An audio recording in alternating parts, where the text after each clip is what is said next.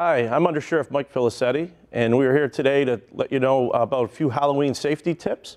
We want you to be safe out there. We want you to get a lot of treats while you're out there, but we want you to be safe. So we brought a few props with us. Use some glow sticks to keep yourself visible out there so that the cars can see you.